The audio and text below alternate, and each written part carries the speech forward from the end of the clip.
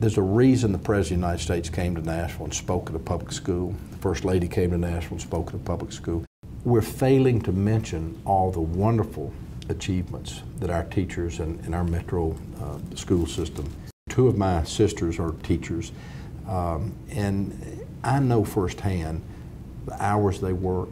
You know, and as I've met with teachers, what I tell them, you're doing it because you love kids, you want to help, you're passionate about it, and then to do that and be constantly criticized about what a failing school system you have, I just don't think it's productive to just to throw the whole system out the window. Our teachers are all heroes. They're doing a fantastic job.